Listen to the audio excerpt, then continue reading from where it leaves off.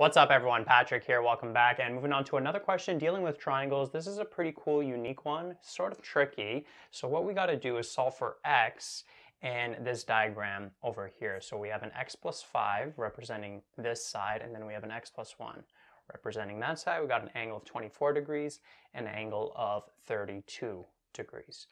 So notice that there's not too much going on here to work with, but the one thing to notice is that this side over here, notice how it's common to both triangles. So we have this large triangle here, but then also notice that we have two separate right angle triangles, right? This is a right angle right here. And both of those triangles share this side, and we can call this side, let's call it h to represent the height. Doesn't matter which variable you use. And so if I redraw these, actually let's redraw them over here. So if I redraw these triangles separately, just so you can see it a little more clear, we have this triangle that has this side h, x plus 5, and it has this angle, 24 degrees. And then we have this triangle over here, which this is h, this is 32 degrees, and then this side here is x plus 1. And so now notice that we can set up ratios here because we have, for example, if we look at this triangle, if we look at this angle, well, this h here, notice that it's the opposite side.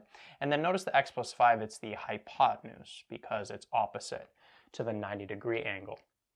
And which ratio deals with opposite and hypotenuse? Well, the sine ratio. So we can say sine of 24 equals h over x plus 5, like that.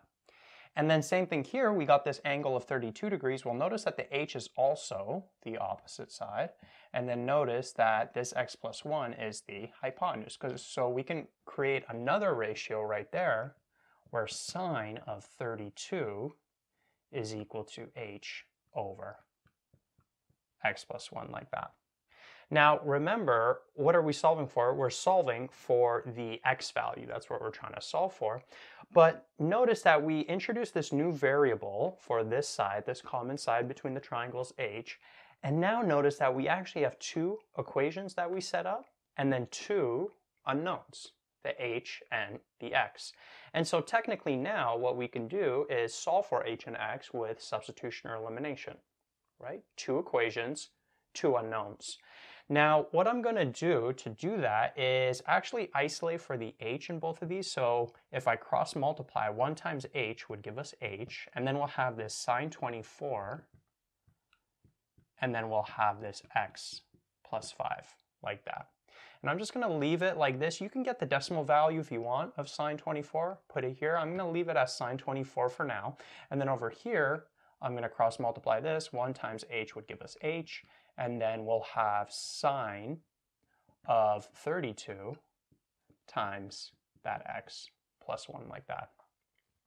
So from here, what we can do is now h is equal to this, h is also equal to that, so we can make both of those equal because both of them are going to equal h. So we can say, okay, sine of 24 bracket x plus 5 is equal to sine of 32 bracket x plus 1.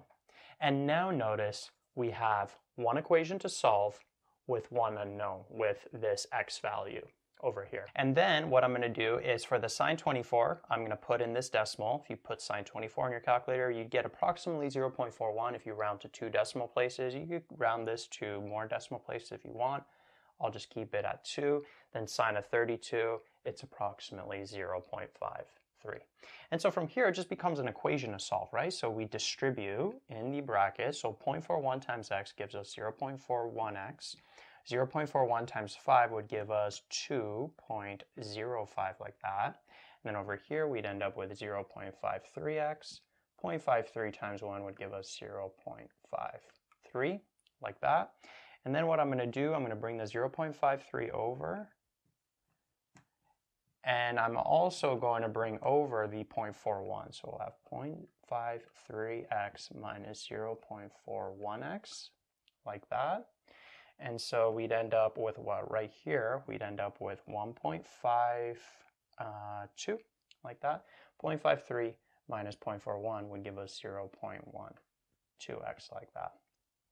Okay, and then to isolate for the x, we just divide both sides by 0.12, and that's going to give us the x by itself. And when you do that algebra there, 1.52 divided by 0.12, you'd get approximately an x value of 12.7, like that, right? If we round it to 2 or to 1 decimal place.